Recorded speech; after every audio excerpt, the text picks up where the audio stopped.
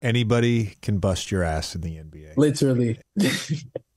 We were playing against the Knicks, and Elfrid Payton, he just comes out cooking me, literally cooking me. And I think we lose. And this was Elfrid Payton had a triple double, and that was like the first triple double I've ever had on the league because it was early on in the season. And I'm thinking like Elfrid Payton just one regular guy in the league. I came out in the Garden thinking that was going to be a cool little smooth night. I have a good game my rookie year, and it was total opposite. I mean, he's putting his shoulder in my chest. I can't breathe for a little bit. I mean, he's just literally little broing me everywhere on the floor, and it was crazy.